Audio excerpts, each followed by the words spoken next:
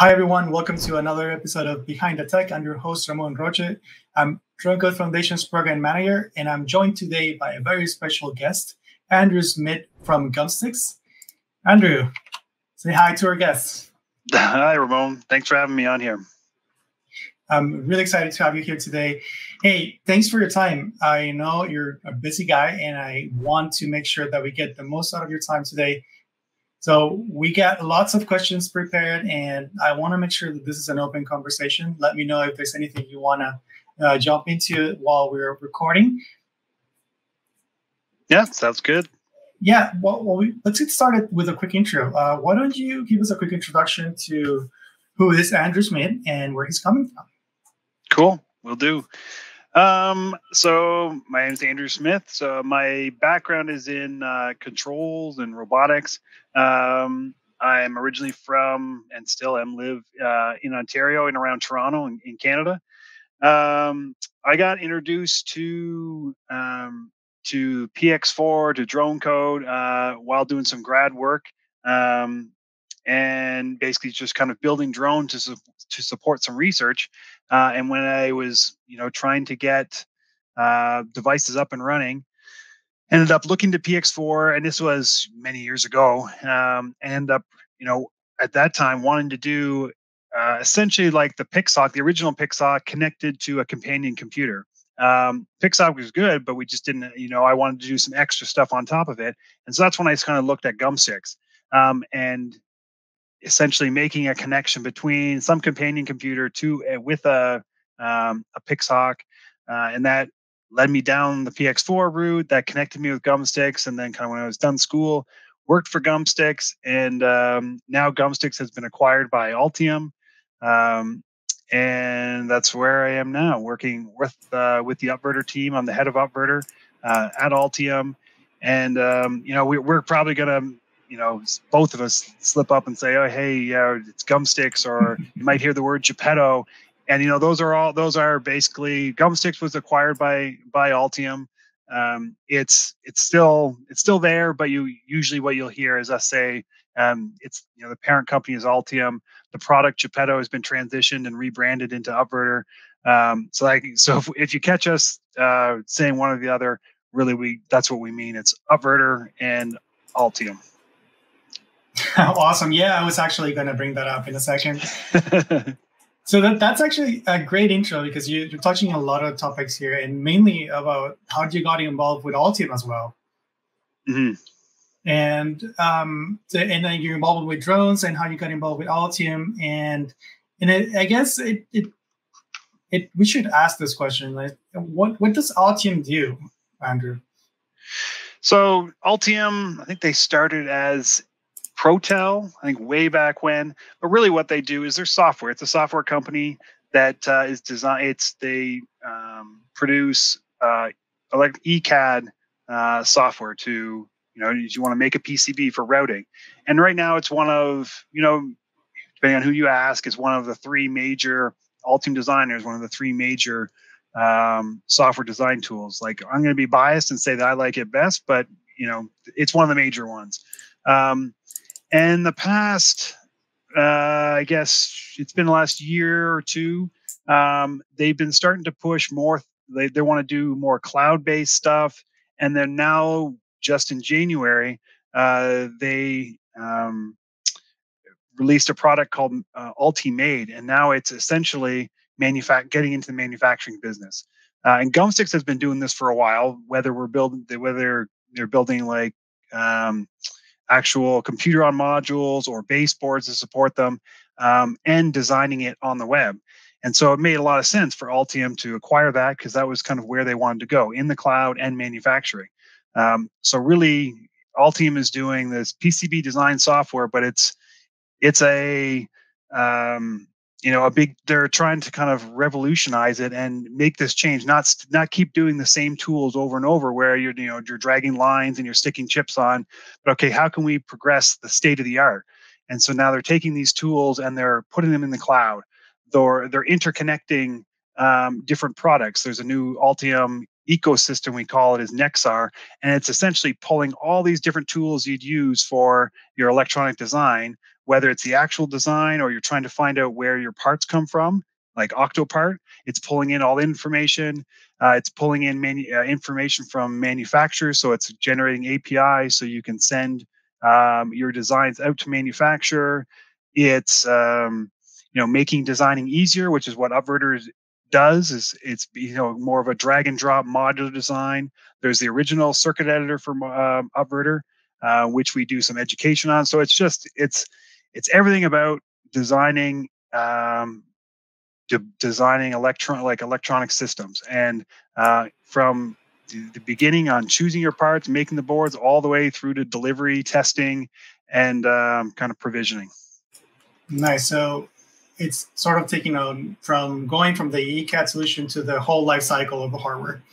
Yeah, so that's what it's transitioning. So the ECAD side was what Altium has traditionally been doing, and now they're branching out and just doing the package and trying to make it easier for everyone. Nice. So and one-stop shopping. I think we've been working together since 2019. Mm-hmm. And I sort of saw that transition has started happening, and I think it was already on their way. And it was kind of shocking to see everything going web, and then everything being accessible, and having all the tools that have been added to the suite. It was just a really amazing thing to see, which is amazing because now the whole PX4 and Dronecode communities can actually take advantage of all of those features with all the open standards things that we've been working with, which let's get to in a second. But before we talk about the open standards, how do you personally get involved with Dronecode Foundation? If I remember right, this, like you said, it's a little while ago. I think what it was is Gumsticks. So this was when it was Gumsticks, and Geppetto wanted to support and kind of make it easier for people to extend the capabilities of what Dronecode and Pixhawk and PX4, everything they're doing, extend that and make it easier, because it's really kind of those things are set, and there's a great team at Dronecode and the PX4 people who are designing these things, and they're kind of making these standards. Now we call them standards, but I guess the average users, they don't need to change that. They know that works, and they prefer not to work because you have some faith in it. That Pixhawk that I wired in, and I've got all these wires connected to this Intel or NVIDIA, whatever, Raspberry Pi, whatever it is that you kind of wired up together, you have faith in that Pixhawk's going to keep this thing flying. And I know that you have faith in the hardware, you have faith in the software, so it's going to work. But where people, I think, have trouble, or where there's more time spent, is, okay, I want to take that and now I want to make it better. I want to make it smarter or do something with it. And I didn't find there was a good solution for that. So at Gumsticks and Geppetto, we said, okay, well, why don't we help people make these bigger boards that leverages the Pixhawk and PX4 systems and allow them to add more things on. So when we started looking into those standards, we said, okay, let's implement this, and let's get involved with Dronecode, and let's help them out, help out the community, so we can make it progress faster. Yeah, and I think it's been one of the best decisions that we together made, in putting all the open standards in your platform. I've seen those tools, and you've shown me many times and how they look and how accessible they are, and I think it's sort of really amazing. And in particular, I want to talk about the FMUV6U open standard, which is the one that you worked on. I think this was the first Pixhawk that actually had a Raspberry Pi in it. Can you talk to us, and I want to talk about a lot of topics here, obviously about the open standards and how it was working with the team and releasing an open standard. But also, I want to get more into why did you decide to put this board together, and the reasoning behind it. And I guess we should get started with the open standard, and how was it that you decided, hey, I want to create this board and I want to make sure it's a Pixhawk open standard, and what was the process behind actually getting that done, and who did you work with, and what did it take to make this? Yep. Yeah. I think where it came from is Gumsticks had a product. It was the AeroCore, which really was taking what was available for free and online, saying here's how this processor's set up. Here's the pins, and took that and put it into a platform, but made some changes here and there, which ended up causing, you're going to have separate software for it because there's different pinouts chosen, and it worked, and so lots of people bought it and used it because I think we tied it into we put it in a bunch of different platforms. I think on the 96 boards, we connected to one of their boards. We connected to an Overo and to a dual Overo, I think, some of our comms. But it ended up that the software was kind of a pain to support because we made too many changes and things were different. So the next time around, we were thinking, okay, how to make this easier. When the standards idea came up, or at least came to me, it was made perfect sense because we didn't want to change anything. Those are standards, and it just makes life easier if you just follow those standards, and then now all you need to worry about is, okay, you've got UARTs on these pins, I2C on those pins. Where do you connect them? So we kind of, once I looked into the standard more, I'm sure you were my point of contact that we were saying, okay, we want to implement this. What can we do? And I think it was the logical first step because we'd already done stuff with a chip down with the STM32F4. Basically the original Pixhawk. Okay, let's do another chip down, and did now the H7, which turned out to be the FMU V6U, and really it wasn't actually. It was a lot easier than I would have expected, I guess, because we really, part of the standards that you guys yourself, David, and Daniel had put together, and like between the software, the hardware, and defined stuff, it was all mapped out, and we really just had to it's almost like taking a data sheet from any kind of chip and just say, okay, this is the kind of your I guess example application kind of setup that you'd have in a data sheet, and then we just put it in, broke out those buses in the way that Upverter does, and really a little bit of testing, and it's going. We're still having, in these days, we're having these manufacturing issues with having, get parts. So I wouldn't say we're kind of at full bore with it, but so far things have gone pretty smoothly, and actually kind of getting it in and getting it tested and getting things working. I think you'd asked about the Raspberry Pi and why putting it on there. And actually, the simplest. I'm going long on all this, but the simplest answer for that is I thought it'd be cool. Like the Raspberry Pi CM4 was new. We were kind of an early adopter for the CM4 when it came out. So we just said, well, why wouldn't you? You gotta put a Raspberry Pi on a drone. And so we were really, that's the easiest thing. Is I just thought it was cool, and I could use it. You could think of all kinds of things to do. Raspberry Pi is easy to do things with cameras. You can hook up. We added a Coral TPU chip, so you can do some really cool and fast TensorFlow calculations. So it was. It just made a lot of sense. Yeah. So what was the actual purpose behind the FMU V6U? So, and did you base this out of any other standard? It was it was basically just trying to get the newest. The idea was getting the newest chip on there, the fastest chip that PX4 was supporting,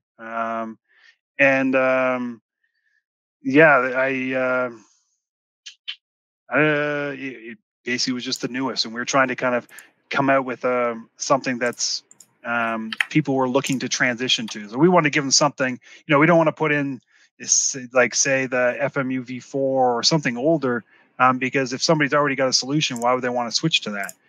So we wanted to go out with the most recent one, and when people are redesigning, when they're prototyping, they're going to look for the best and the fastest. So we wanted to kind of go that route. Yeah, and which one was that? You mean the FMU V6? Yeah, but what's your MCU? Oh, it's the STM32F, or sorry, H7. The H7. Yeah, And that's giving you everything you need within the FMUV6.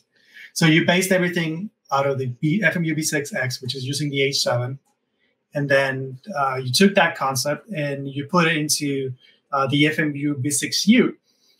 And then in doing that, you didn't only just make the hardware different, but you also made it so it targeted different type of developers, right? Because now you put this in companion computer in it. And the way I see it, and the way and the reason I like it a lot is because it's a really cool form factor. It's just like a single board thing, which you can just put in a drone and get going. But I really like the fact that it's made for developers almost, like it's really accessible. Did you have any of those goals in mind when you were creating this? Definitely, like in the small form factor, and you can kind of, you can slim it down a lot more than you probably could with some of the other form factors, and that's what we essentially tried to do with the board that we created. We basically kind of tested it out on was with the Raspberry Pi CM4, trying to make it as small as possible, and yeah, I'm trying to think on the other. Yeah, Yeah, and you know what? One really good thing that not a good thing. One thing that I think we should be clarifying right now. It's like one thing is the OFMUV6U open standard, which is it's published already. Go to github.org/Pixhawk. You'll find the PDFs there to download the open standards. And then another thing is the reference implementation by Upverter, which is the FMUV6U with the Pixhawk CN4. Which is following on the open standard, but it's a reference implementation. That's the actual reference implementation hardware, which we're talking about. So in the process of Andrew creating this new board, he created the open standard and actually made the reference implementation for it, which can actually be purchased right now. But what I was asking you and what I wanted to get into is like the fact that this is a very developer-friendly platform is the differentiation between one open standard and another. And not only that, but how can you implement the open standard? And when you're implementing it, you can actually give it another different spin on what actually the open standard was. I don't want to say intended to be because it's an open thing. It's like an open source, like it's not a complete solution. It's something that manufacturers can take, like gumsticks in this example. And if you could turn this FMU6U standard into another thing, and you had any other ideas about doing that? I don't think so. Not yet. Like, so we really tried to kind of take what I guess the baseline called the boilerplate of the design and just stick with it. We didn't want to go too far, at least on this first go. I could see actually like there were some things that we followed and wanted to see if there was some interest, some use. Like for one example is it's the 6U. So it's supposed to be using high-speed USB as opposed to full speed. And that was originally added. It's part of the standard. It's part of our module that we've got in Upverter, but we don't actually really use it too much. And I haven't found too many people that have actually requested it or are making use of it. One thing that I would probably, if I was going to go and redo it, where I change or kind of make an option for is instead of USB, that high-speed USB, Ethernet. I think a lot more people are more interested in having those Ethernet pinouts. And essentially, there was a choice made early on saying, okay, do we do USB or do Ethernet? And there a lot of the pins overlap, so you can't do both. So you have to make a choice. And I think that would be a cool thing to kind of swap out and change, is make that available. So same, basically everything's still the same, but adjust things so that you could do Ethernet. So now when you've got some other companion computer, you've got multiple companion computers and there's a network switch on there and they're all talking together, or you've got an external cable that goes out and connects somewhere else. I think that would be kind of cool. So I think there could be some changes we could do. and the standard is flexible enough for that, I think, because it's laid them out and it said it kind of gives the U standard, and then there's the X standard that's got that. And I think there could be a way to merge the two. Yeah, definitely, and it's a great thing you mentioned Ethernet. And I think it's what it's. I don't think it's actually where things are going. That's the direction that the industry is taking us.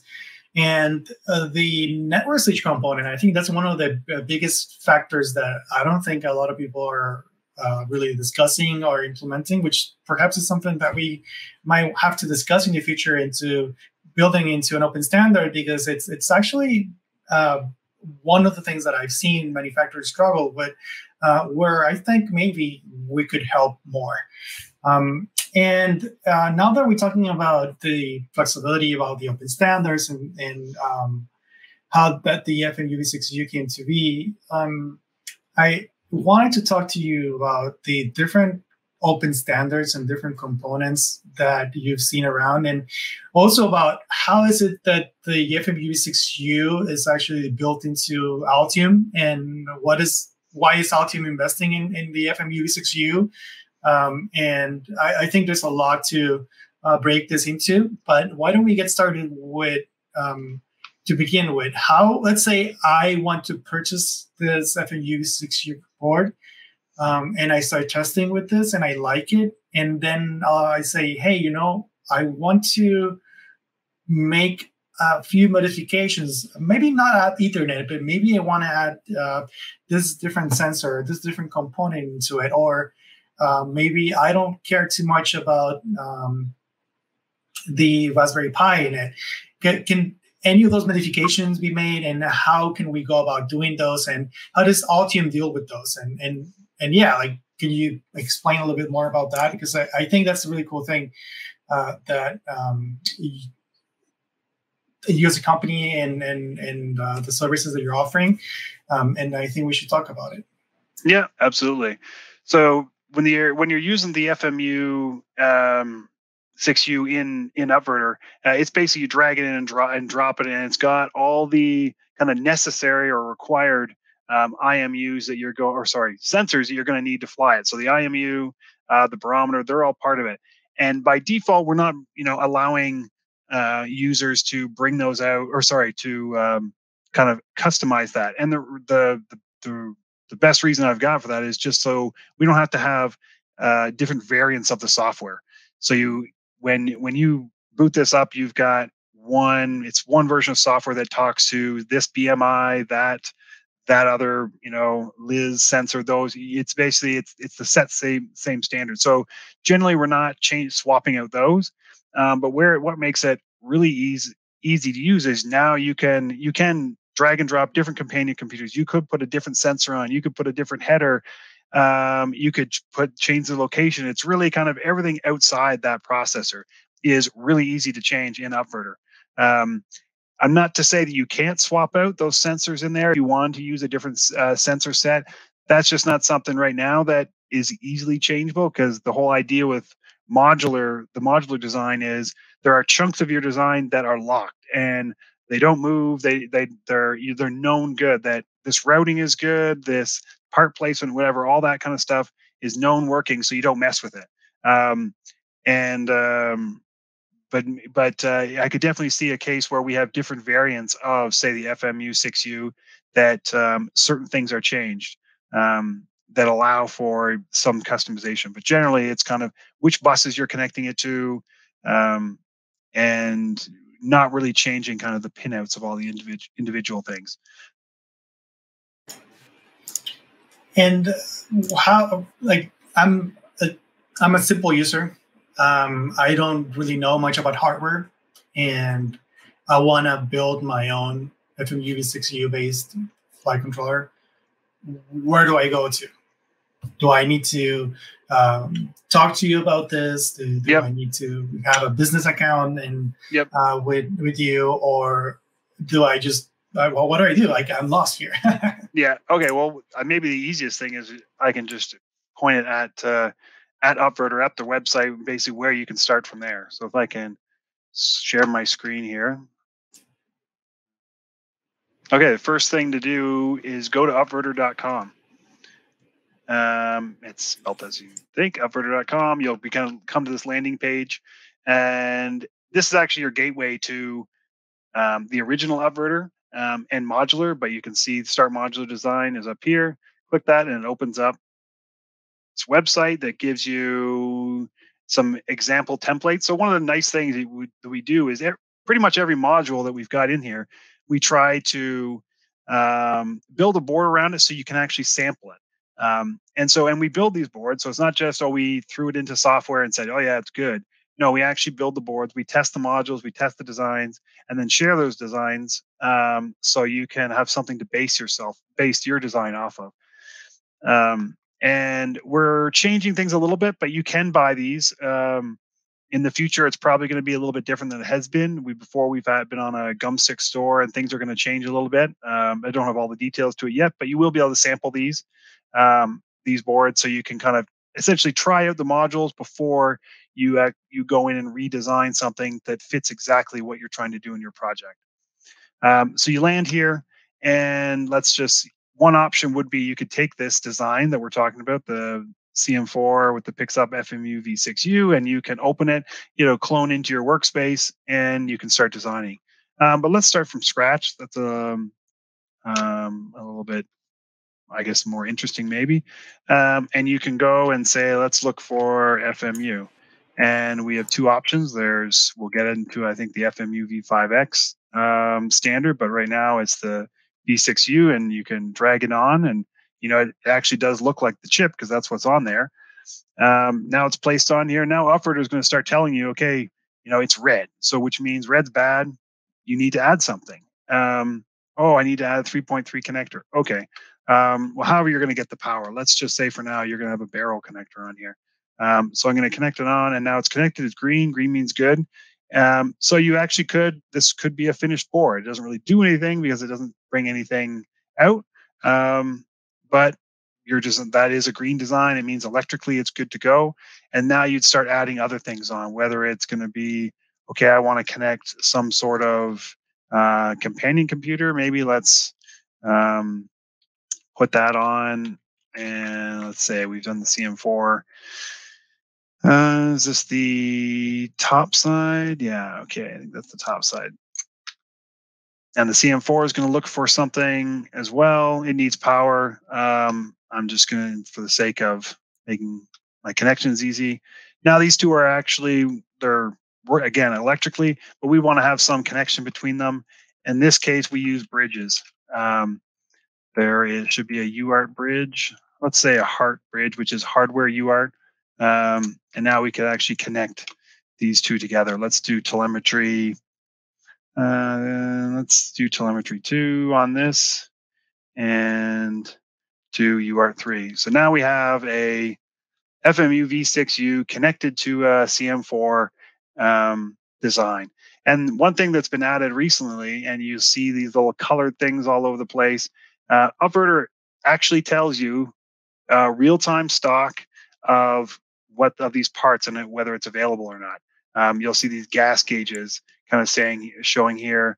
The price also changes as things get more expensive, less expensive. It's something we've added into Upverter to make your design process easier. So if you design something and go to volume, you've already kind of got a sense of, okay, if I'm ordering 6 right now, but if I go to order 1,000 in 6 months, am I actually going to be able to get these parts? And this kind of gives you a little bit of that information. And it's also possible on some of the modules that if one of them's not available, and you want to swap it out with something else, let me give an example of that. If you put in this regulator, which has a processor that's not easy to get, you can right click and there should be, oh no, this one didn't have it. Some of the modules do have a replace function on it. So you can, it'll give you another option it'll suggest other things. So really what Upverter is trying to do is just simplify your design, let you take a step up from the, putting in resistors, putting in, worrying about electrical kind of aspects, and now you just worry about functional. What's talking to what? What needs to be connected where? In terms of data sharing, for example, rather than the low level stuff. And it just gets you going. Kind of from here, we've now just created in a couple minutes a board that takes an FMU6U and talks to a CM4. And we could put on some different connectors. Suppose you wanted, these are also implemented in here, the Pixhawk, different types of connectors. If I wanted to connect in GPS, it comes in and I can start connecting that to the different stuff in here. And we've named the buses in here to make it easy. So we want to connect that GPS1, and now we've got the default Pixhawk connector in there as well. And you could do the same thing if you wanted to have I2C, if you wanted to have the PWM connectors. That's really, as far as design, sky's the limit. You can keep adding things in here. And when you're all ready to go, you can essentially check this is green, hit the order button, and now it does a check.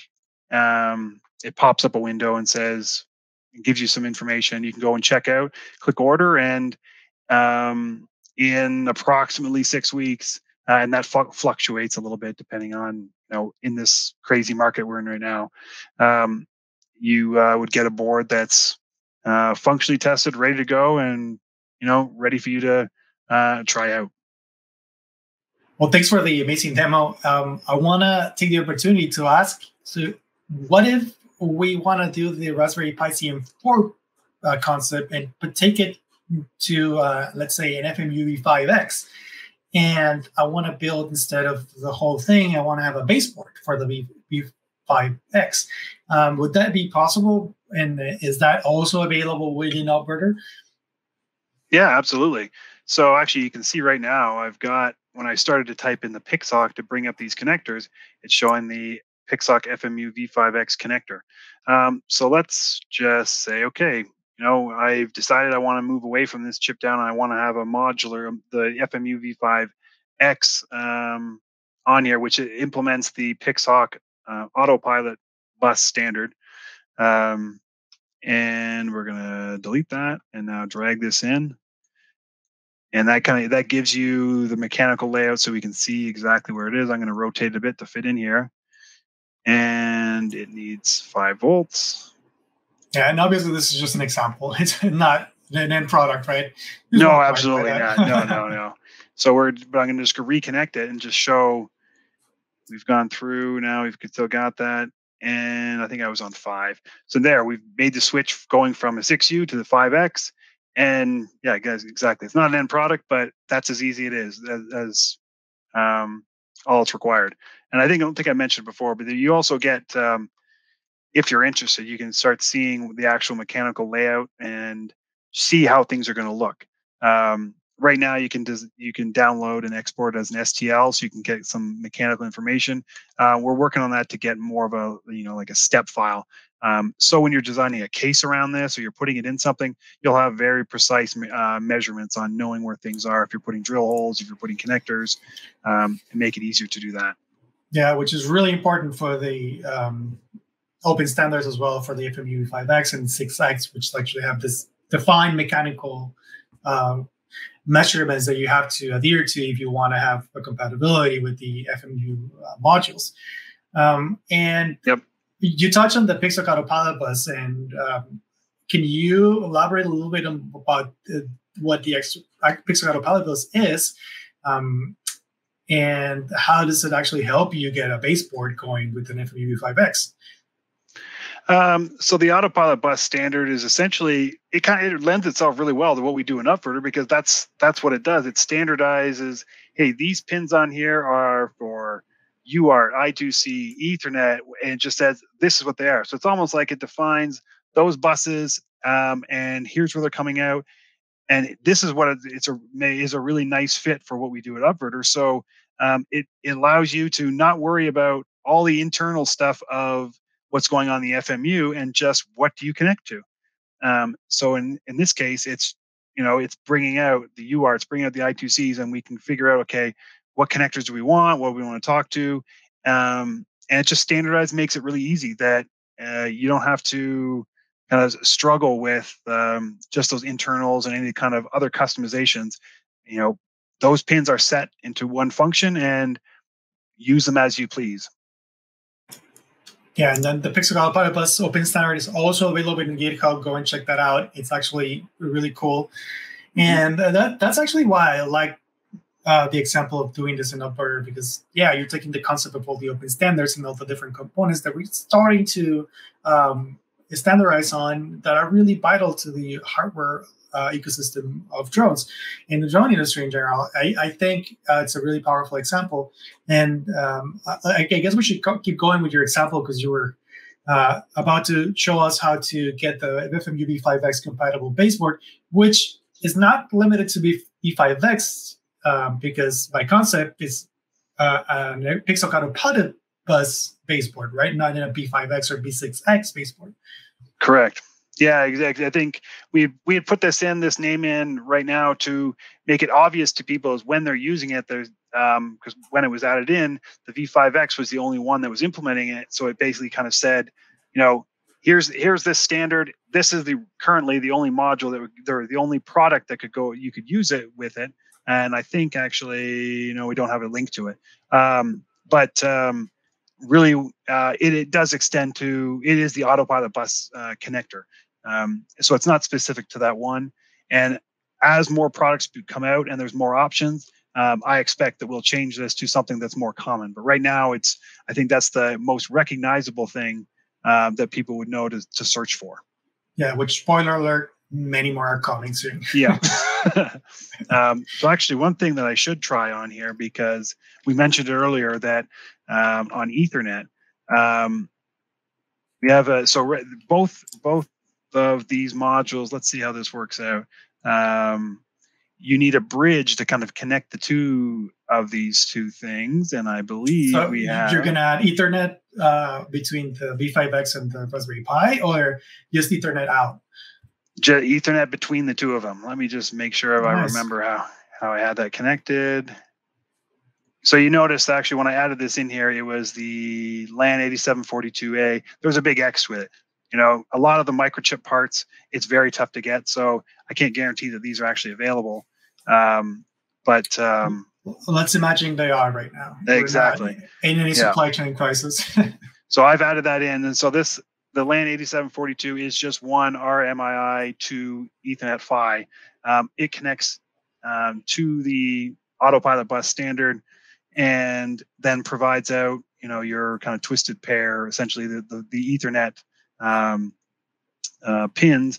And the Raspberry Pi does the exact same thing. It provides them out. So all we need to do is basically create a bridge. And what's going on with the bridge in Upverter is it's some resistors, and most of the time when we're actually building up the board, we remove them and just actually connect. So think of it as just a short between those two PHYs.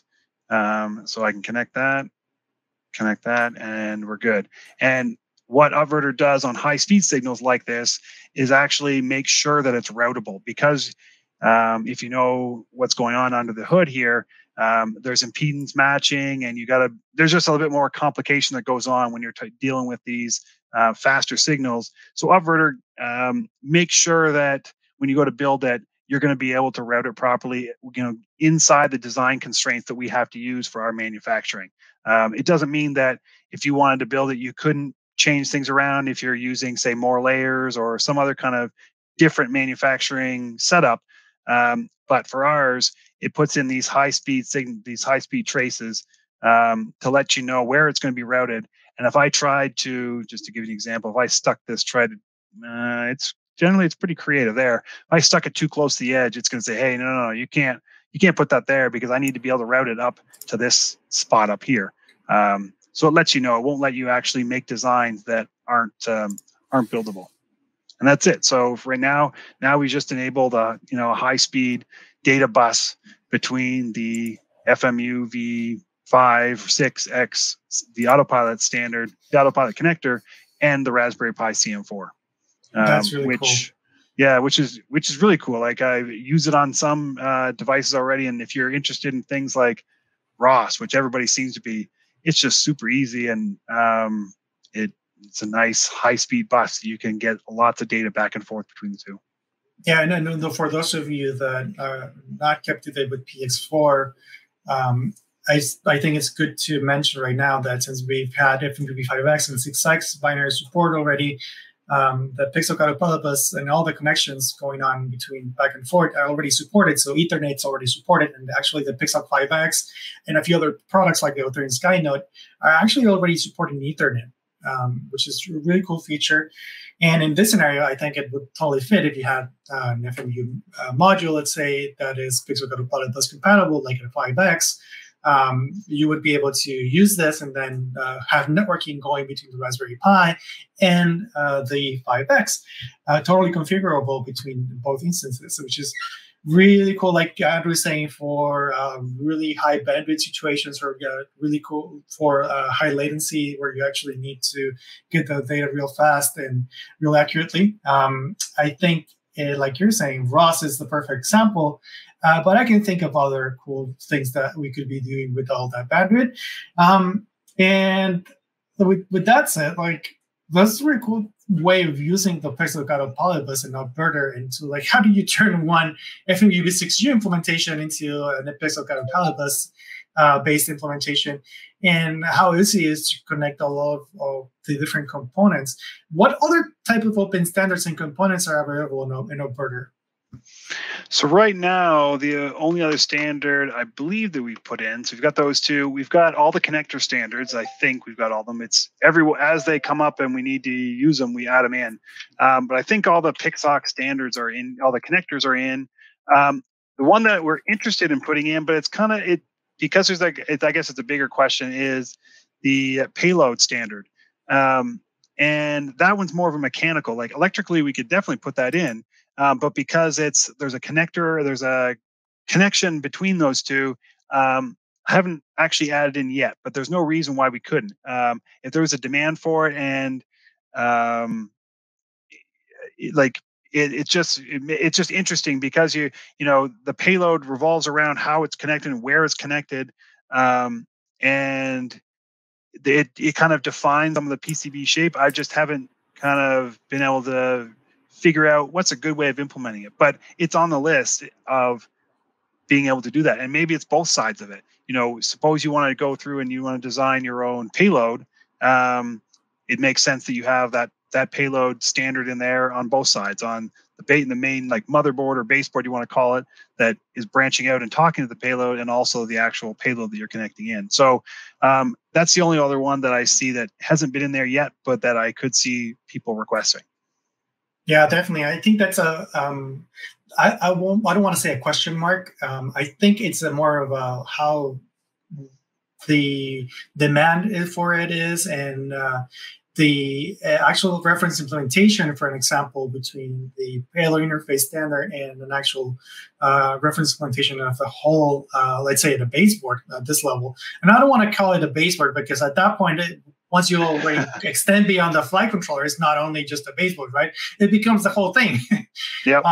And yeah, like I think that's a really cool example. And I think we should show that in a follow-up interview. I really want to get more into the other standards, but going back a little bit to the connectors, I don't think that's a small thing. And I think that's a really cool feature. Let's say, do you have the debug connector in there?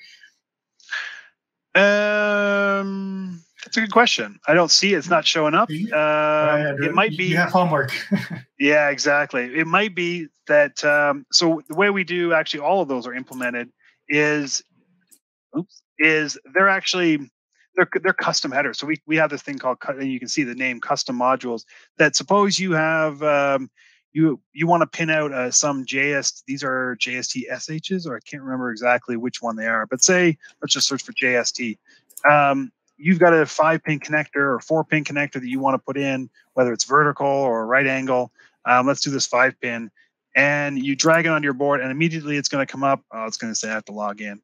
Well, I'm not going to do that right at this moment, but essentially you get a pop-up that says, hey, what do you want pin 1 to define? How do you want to define pin 1, pin 2, pin 3? And you can define it, you can pin it however you want. And what we've done for the Pixhawk ones is just go through and do that work for you. And I do think that I know we've used the debug connector. I just don't know why it's not showing up on here. I've used it on some of the boards. Yeah, and quick question: is all of these information upon here in Upverter? Can I actually see any of this in Altium? So right now, this is one of the new things that we're putting out. Right now, if you go, you can actually, if I wanted to save this design and I can export it, and you could download CAD, and you're going to download some files that are not Altium files. We're working to change that. What we plan on doing, that's in the very near future, is when you save a design, it's going to actually go into an Altium 365 workspace. So Altium is pushing everything to the cloud. If you're using an Altium Designer, and you want to share things with people, you can send it to the cloud into your A365 workspace. You can share it. There's version control. It's very, very cool stuff. Makes it much easier to collaborate. Where Upverter is going in the next few months is you're going to be able to save your design, and it's going to push those files into your A365 workspace. And from there, you kind of get the choice on what you want to do with it. Do you have access to an Altium Designer license where you can kind of customize your design? Maybe you're just using Upverter to get a really quick prototype put together, save you the time of having to worry about what does pin 1 do on this and kind of do all the really low level things. Upverter gets you 90% of the way, gets you into Altium Designer. Then you can finish the design, add in some custom stuff, and you're good to go. You can use Ultimate to manufacture it. That's already available in A365. So eventually you will see your board show up there. And if I can share my screen one more time, just to give you an idea on what it would look like. Now I'm going to go into, so there will be a button that you can push, and it's going to push it into your Altium 365 account. So what that would look like is, let me share this tab. Here's an example workspace that I've got that's got some of our original or Upverter designs that have been that are in A365. So this is what you kind of see, is where your design gets pushed into your own personal one. This is a different project, but you'd have your own workspace and you'd have these different designs. So I can click on this guy, and I've already opened it up, and let me share this tab. This gives you the design. You can go through, you can see the PCB. There's 3D rendering of it, so you can go through and do some cool looking stuff. And you could share this. You could if you have Altium Designer, you could download it and you can actually manipulate it directly. So it's pretty cool. It's just like the next evolution of Upverter. The best way I can say it is now it's really pulling Upverter into the whole the Altium ecosystem, and it's going to allow you to do a lot more things once Upverter is fully into it. So that's coming very soon, that you'll be able to use Upverter inside the Altium kind of space. Hey, thanks for the quick example on how to move things from Upverter to Altium A365, which is a really cool thing to do, because like you were saying, you might care for different things, and I think this is something that is true for our community, which is really diverse. Is like we might be caring for maybe doing a quick prototype, which is great to be doing it at a Upverter, but you can actually do a complete product there. Or you can go back to Altium Designer if you're working with your team, or A365 like you're showing here, or any of the Altium tools, really. They offer lots of flexibility, and having the ability to plug in the Pixhawk Open Standards and into your designs just by dragging and dropping here, it's actually really powerful. Is there any last things you want to mention about that integration? Yeah, so like one, you kind of like we're hovering around it, is suppose you do go through prototype, whether you've done it, well, say you've prototyped in Upverter, and now you want to you put it in a product, and you're happy with it, and now you want to go to volume, and you want to build 1 million of them a year. Well, maybe that's a lot, but that's a few thousand, quite a few thousand a year. We've got a team that can do that.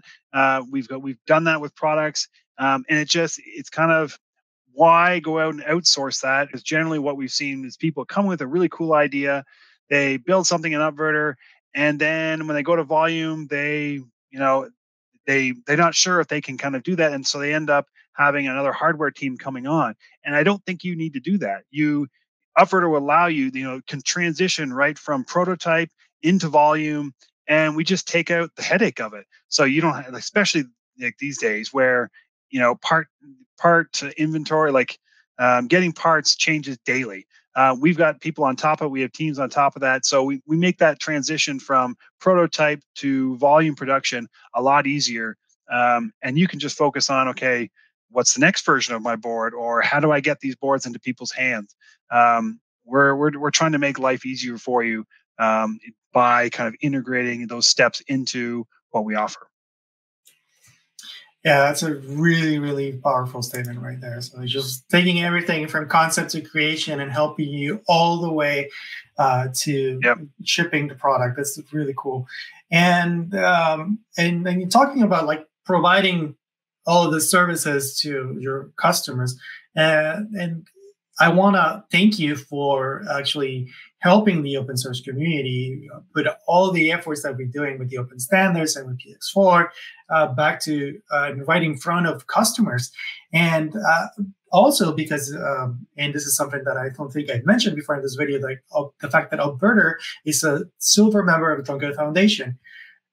And before we end our amazing interview, I wanted to ask you about your membership and how has it been working with the community now that you went from working within Gumsticks and working with this AirCore board, and then transitioning to working with the open standards, and then also like getting their Dronecode Foundation membership.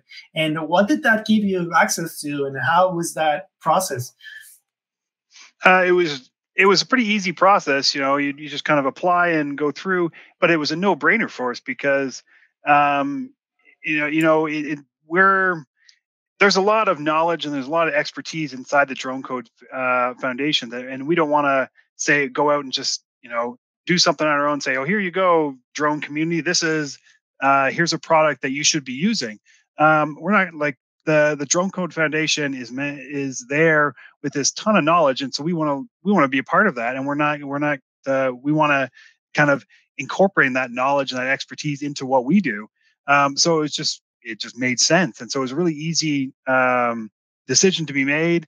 There's been lots of great shared publicity back and forth.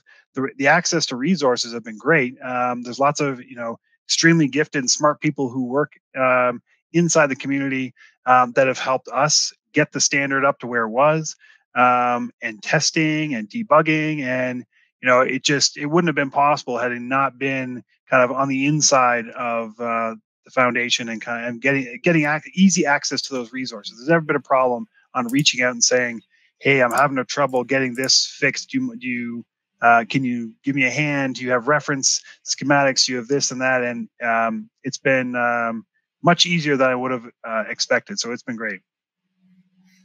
That's great to hear, Andrew.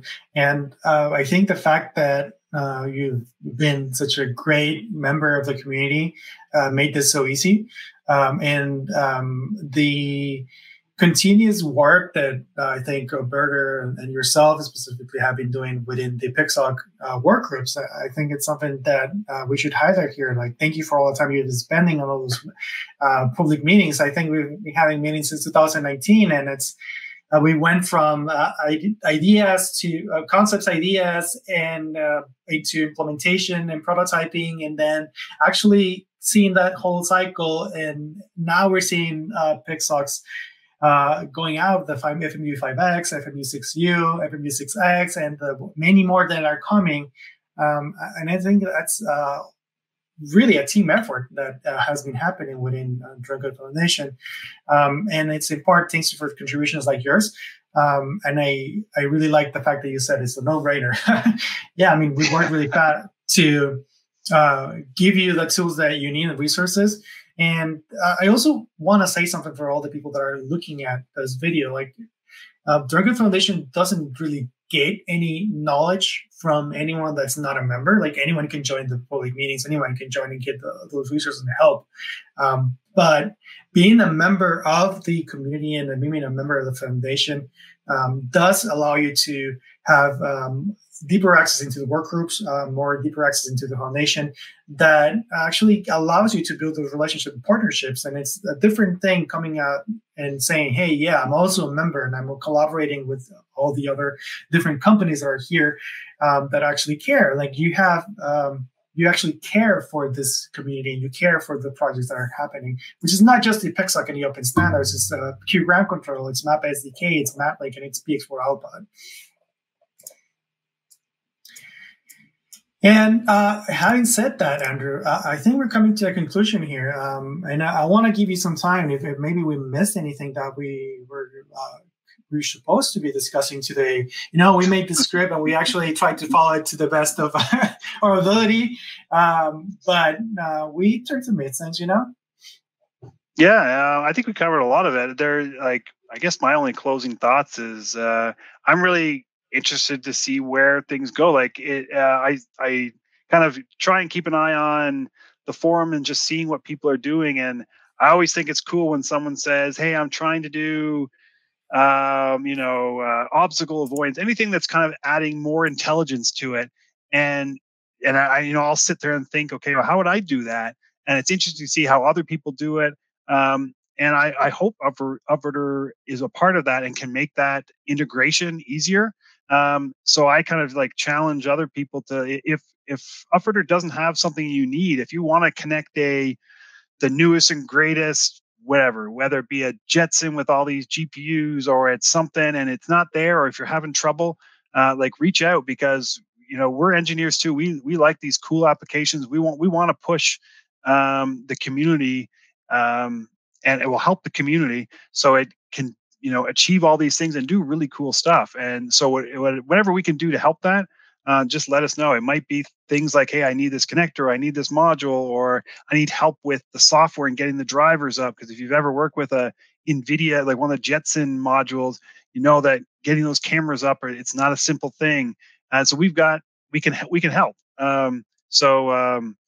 Just give it a try and let us know how we can make your kind of dream or your idea more of a reality.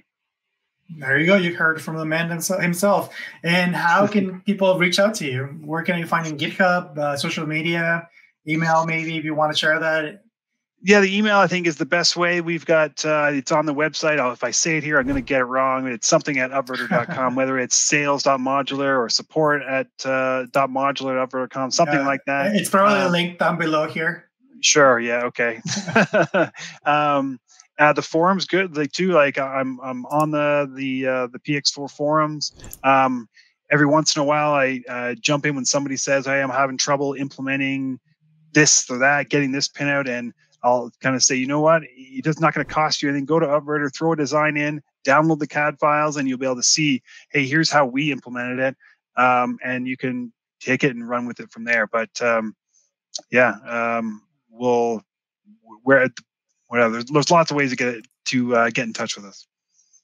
Well, that was everything for today. Thank you again, Andrew. It was amazing talking to you. I think over the years that we've been working together, we've had a really good relationship, and I think that there's a lot of good things coming. I know there's a lot of work that is ahead of us, and I can't wait for the next opportunity. Thank you very much. I appreciate it. Yep. All right, everyone. Thank you again, and talk to you soon. See you in the next one.